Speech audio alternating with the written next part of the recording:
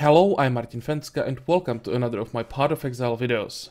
Today I'll again show you results of 100 map rounds. In the previous video we did 100 vault rounds, and today I lowered the tier a bit. Actually I halved the tier, went from tier 12 to tier 6, because in tier 6 is Spider Forest, a map that together with which one is the other one? I think Burial Chambers are the two maps that drop the Doctor Divination card, the divination card that can be traded for Headhunter. And first, I really wanted to try to get the Doctor, at least one, but it's not the only thing that I was interested in. There is one more divination card that I wanted to see. It's this one, called the First Ones, that gives tier 1 talisman. I was really curious what the drop rate of this card is. So that's the other reason why I wanted to try it. And of course I have the other drops as well, so I'll tell you how much I invested and how much I got back. And this will be without the Doctor card, because the drop rate of that specific card is so low that even in 100 rounds we can't like reliably sell. It will drop like once and we can count it to the statistics. If you get it in 100 rounds, you are real lucky. If you don't, well, it's more likely that you don't actually. But enough talking. In the previous video, many people said that I could or I should speed things up. So I'll try to do that, and I also calculated the value of items that, or most of the items that I got.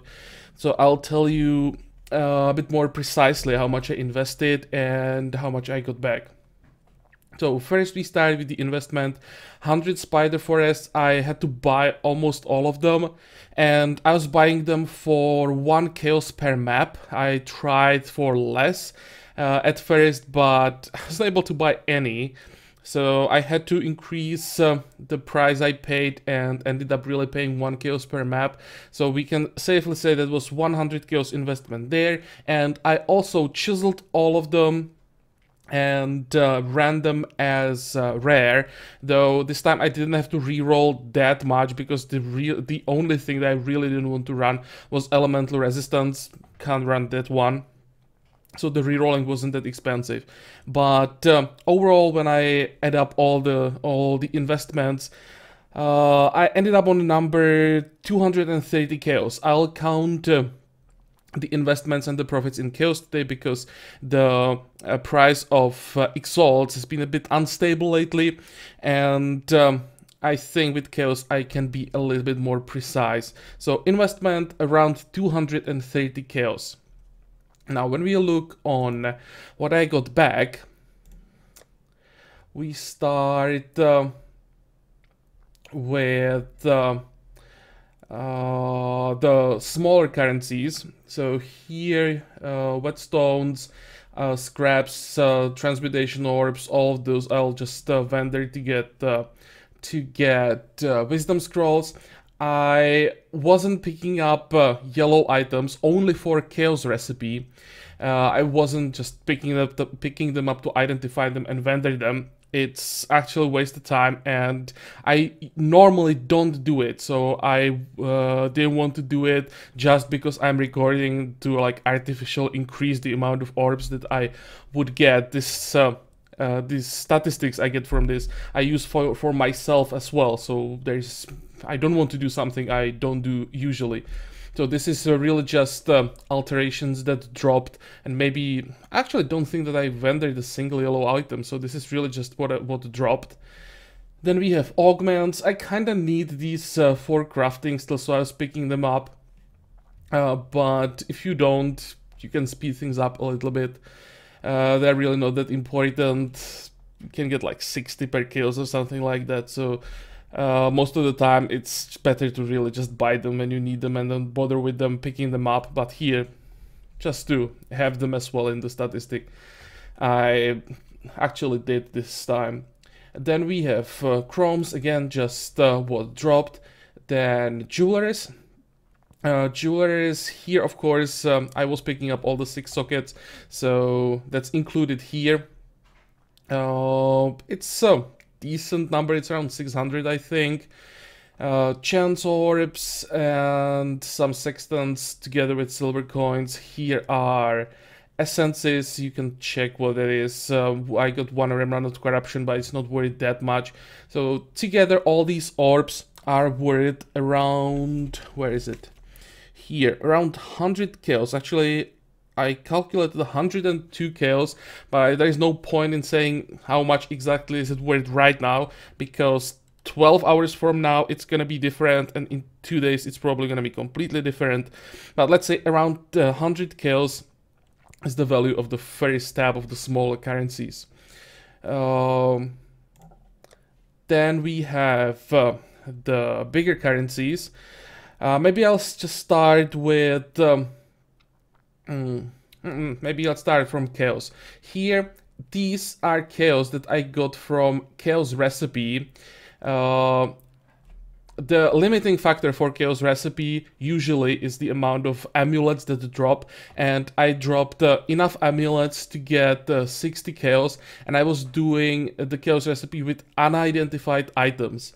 So I got 2 chaos orbs from each recipe, which means I got 30 amulets drop. So that's that, and from just the drops it's these 41. So that's 101 chaos right there. That's not bad. 41 is, I would say, average for 100 map, just the drops. Then we have Algs, again, just drops. Same, all of these are just drops. I dropped 3 Divines, didn't drop a single Exalt. From Gem Cutters, 8 dropped, and 6 is from superior gems. I didn't divide them, but I remember the number, so it's 8 plus 6. Scourings, everything that dropped. Glassblowers, that's also what dropped. I didn't bother picking up like quality flasks and vendoring them to get more. Just 17 dropped, and at this point really no one cares about baubles. And 12 regrets. So here we have currencies. I think I calculated this separately, and I have somewhere the number. This gave me 252 chaos with current ratios, but let's say 250. Again, the prices change quite quickly. Next thing, let's move to splinters. I was quite lucky with Chila, actually. 37 isn't bad, considering that I didn't spawn a single Chila in Breach. All of this is just from the rares and like hands, not from the boss. So 37 isn't bad, 35 Ulnitol, and then quite a few Zoth and Ash. The value of the splinters is like around 80 chaos with current ratios. The Chalice splinters giving quite a lot with current ratios. That's like over 2/3 of the value, I think. Next I have these are actually 3 items that I kept that are worth selling. I didn't get any other items that would be worth selling. Enlighten, Primordial Harmony, currently around 7 kills or 8 kills, something like that. And Voice of the Storm that dropped in one of the breaches, that is I think 15 now or something like that. Together these are worth between 25 to 30 kills. So just interesting that from 100 maps you get 3 items that are actually worth something.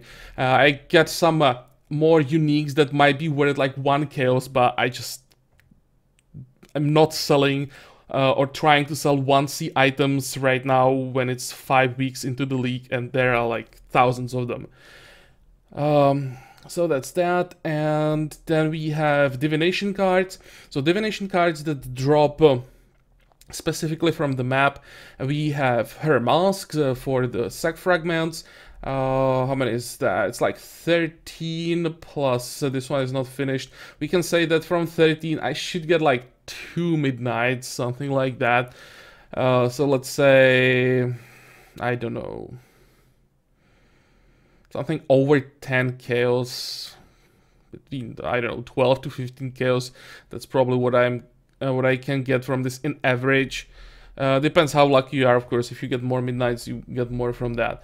Then next divination card that's for this map only, that's incantation for Whispering Eyes. So I got 18 of those, but Whispering Eyes right now, even with like a perfect roll, is really not worth much. So here I'll just vendor all of them. And then we have Gambler. It can drop from all maps, so I don't know what the value of Gambler actually is, but really not much.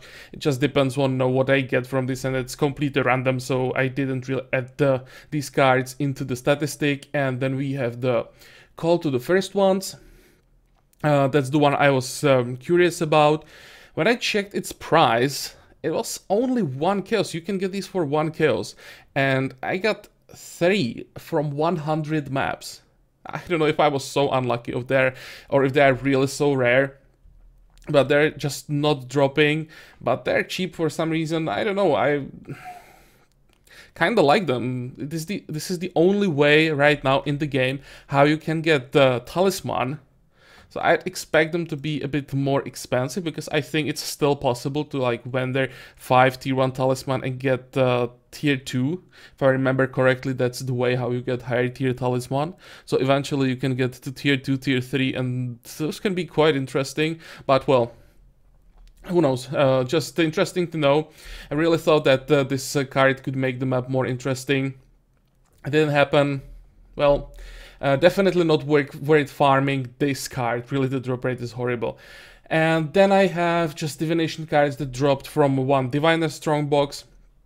Nothing super important, super interesting. One cartographer giving some extra currency. Gem cutters, you can just quickly check what the rest is. You can see that there really is not much to see. Maybe the Jack in the Box. That's here. And by the way, I also dropped 1 doctor. So yeah, I did get lucky. But as I said, I'm not gonna add this to the statistic because this is just luck. From the remaining things that I got from the map, ton of uniques that are useless. Well, among the a little bit more interesting ones, Wrathpit Globe. Right now with this horrible roll, worthless, just gonna vendor it. Maybe I'll try to corrupt the Voidbringers to see what I get. Plus with, I mean, if I roll like +1 to socketed gems, could be worth something. Voltaxic is worthless. Searing Touch is like 1 alch. Here again, there are some items that might be worth like an alch or chaos with the good roll, but really not worth selling right now. So these are uniques. When we move on, I was also picking up sorcerer boots and the leather belts, because we can actually consider these a currency, because they have a fixed ratio, basically, or fixed ratio. The ratio at which you can sell these is like between 5 to 8 for 1 chaos. So because of that, and you can sell them quite easily, because of that, these can be almost considered a currency. So that's why I'm picking them up, but I'm not gonna sell them, I'm gonna change them myself.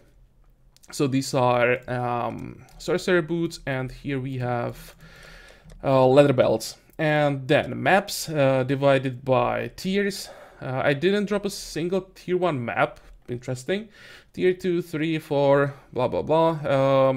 What's useful from these really is just maybe strands. If you are leveling a new character, you could run some of these. And then I got tier 8 2 atolls, and the rest is just gonna end up traded up 3-to-1 recipe. What is interesting actually is that when I type in spider, you can see that I didn't drop a single spider forest back. That really surprised me. I'd say that means that the spider forest actually has a lower drop rate than other maps.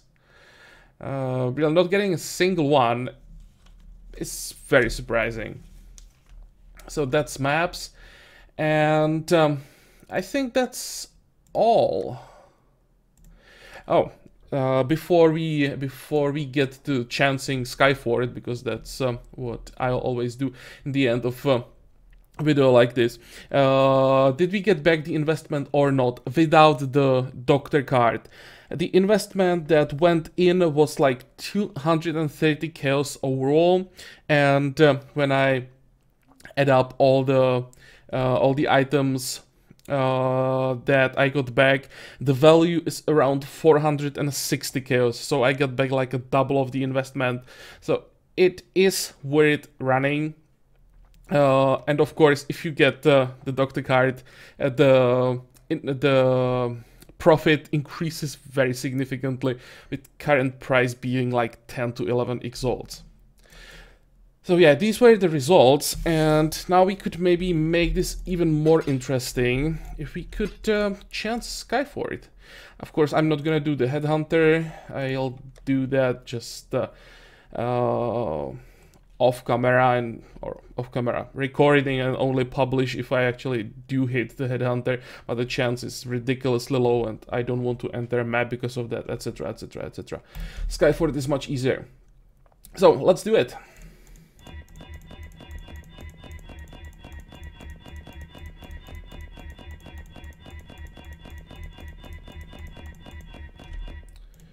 Nothing here. I really don't expect anything, but yeah, it would be pretty cool to hit Skyford in the end of the video. Nope. But still, well, I have the doctor, so that's good enough. Yeah, this will be all for this video. If you want to see those drops, I have them recorded, and they'll be in the end of this after I end the official part. So as usual, I hope that you like this video, that you're gonna join me for the next one, and until then, have a good time. Bye bye.